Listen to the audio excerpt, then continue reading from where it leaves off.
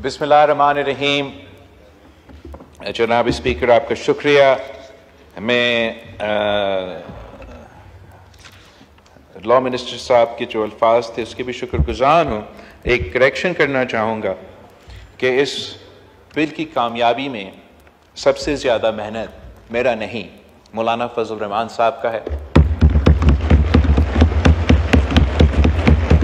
और मैं समझता हूँ कि जो मौलाना फजल रहमान साहब का किरदार इस पूरा प्रोसेस में रहा है, ये ना सिर्फ तारीख़ याद रखेगा, मगर आज अगर मैं इस फ्लोर पे फ़ख्र के साथ खड़ा हूँ कि हम ये आइन साजी का अमल कर रहा हूँ, तो इसमें भी सबसे बड़ा किरदार मौलाना फजल रहमान साहब का रहा है। और जितना हमारा आपस में इंटरेक्शन रहा है ये पिछले 2 महीने में, इस पे भी मैं कहना चाहूँगा कि अगर पाकिस्तान की सियासत अपना वालिद सदर ज़रदारी के बाद में किसी को मानता हूँ तो वो मौलाना फजल रहमान साहब है।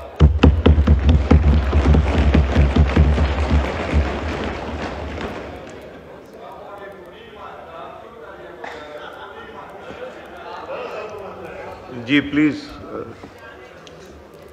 अल्लाह ताला ने फरमाया है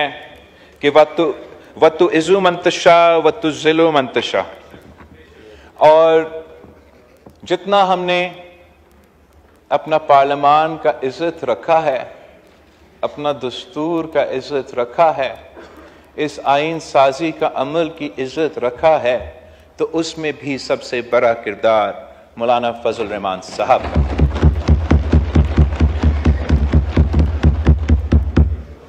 जहाँ तक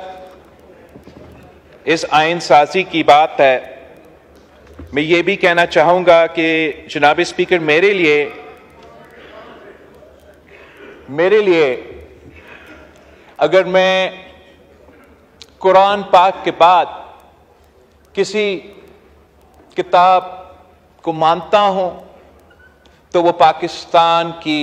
दस्तूर है, पाकिस्तान की आइन है, हमारा इस्लामी वफाकी जमहूरी 1973 की कॉन्स्टिट्यूशन है। 1973 की कॉन्स्टिट्यूशन के वक्त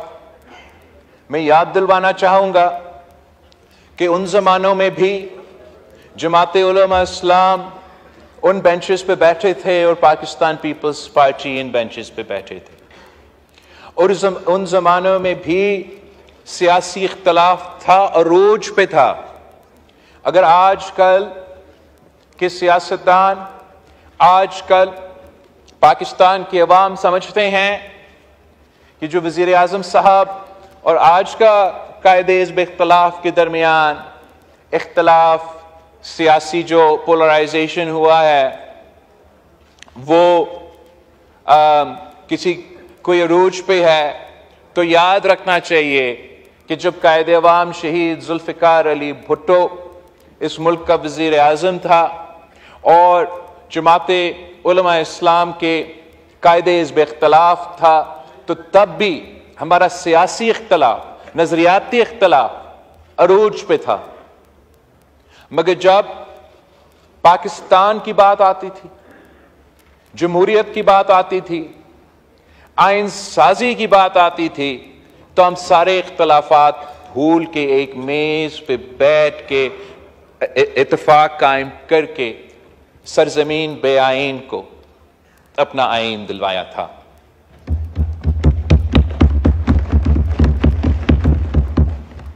हमने 18वीं तरमीम के वक्त उस दौर के सियासी हालात के मुताबिक सियासी इत्तेफाक राय पैदा करके, तारीखी आइन साजी करके, जो हमारा आइन में तमाम काले कवानीन थे, आमर के डले हुए जज साहिबान की इजाजत के साथ, वो तमाम کالے قوانین کو ہم نے اپنا آئین سے نکلوا دیے، اور تب بھی وہ تاریخی کام تھا۔ آج کا دور کا اپنا سیاسی حالات ہے، اپنا سیاسی گراؤنڈ ریالٹیز ہے۔ جو پولیٹیکل سپیس پاکستان کی سیاست میں آج سیاسی جماعتوں کے لیے موجود ہے، جتنا آج وہ سیاسی سپیس تنگ ہے، اتنا 2008 میں نہیں تھا، اتنا 1973 میں نہیں تھا۔ لیکن سیاستدان کے امتحان ہی یہی ہوتا ہے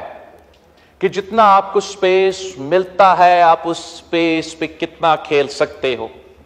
اور میں سمجھتا ہوں کہ موجودہ سیاسی صورتحال میں جب پولیٹیکل پولرائزیشن اور پولیٹیکل پارٹیسنشپ کا جو حالات ہے وہ آپ کے سامنے ہیں، جب عام طور پہ یہ تاثر دیا جاتا ہے کہ پاکستان کی سیاستدان ایک دوسرے کے ہاتھ تک نہیں ملانے کے لیے تیار ہیں، جہاں حکومت کے اتحادی اپوزیشن کی جو لارجسٹ پارٹی ہے، ان سے ہمارا باقاعدہ رابطہ ویسے اتنا زیادہ نہیں ہوتا۔ اس حالات میں جتنا اتفاق رائے پیدا ہو سکتا تھا، ممکن تھا، وہ اتفاق رائے ہم نے حاصل کر کے 26 آئینی ترمیم کی شکل میں آج ہم انشاءاللہ تعالی نیشنل اسمبلی سے پاس کرنے جا رہے ہیں۔ یہ بے شک ہمارے دوست قائد حزب اختلاف اور جو اپوزیشن پارٹیز ہیں وہ اس بل کو ووٹ نہیں دے رہے، بے شک نہ دے، یہ بھی ان کا حق ہے، مگر میں سمجھتا ہوں کہ یہ حکومتی بل سے زیادہ اس میں جو پوائنٹس ہے حکومت کے یا مطلب حکومتی جماعت مسلم لیگ نواز کے سب سے کم نکات ہوں گے۔ اس میں سب سے زیادہ اگر پوائنٹس ہے تو وہ پاکستان پیپلز پارٹی، JUI اور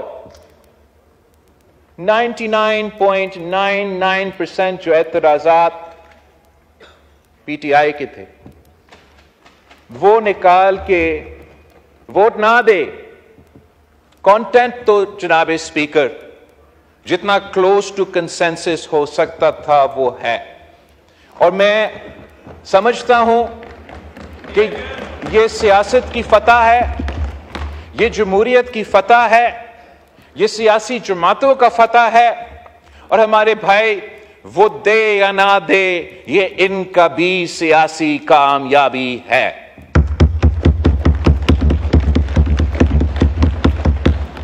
جناب اسپیکر، میں پاکستان کے عوام کے لیے تھوڑا سمجھانا چاہوں گا کہ ہم کتنا بڑا کام کرنے جا رہے ہیں۔ ہم وہ کام جو 18ویں ترمیم میں ہم نے پارلیمان میں کیا، صدر کے اختیارات وزیر اعظم اور پارلیمان کو ڈیوالو کیے گئے، وفاق کے اختیارات وسائل صوبے کے ساتھ ڈیوالو کیے، شیئر کیے گئے تھے،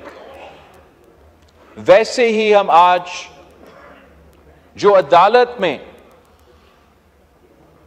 پاور کانسنٹریٹڈ تھا اس کو بھی ہم ڈیوالو کر رہے ہیں، ڈیوائڈ کر رہے ہیں، اور انشاءاللہ تعالی یہ ثابت ہوگا کہ جیسے 18ویں ترمیم نے ہمارے پارلیمان کے لحاظ سے، وفاق کے لحاظ سے، جمہوریت کے لحاظ سے، ڈیولوشن کے لحاظ سے انقلابی ریفارمز تھے، وہ انشاءاللہ تعالی تاریخ ثابت کرتے گا کہ جو کام ہم آج کرنے جا رہے ہیں یہ بھی تاریخی کام ہے۔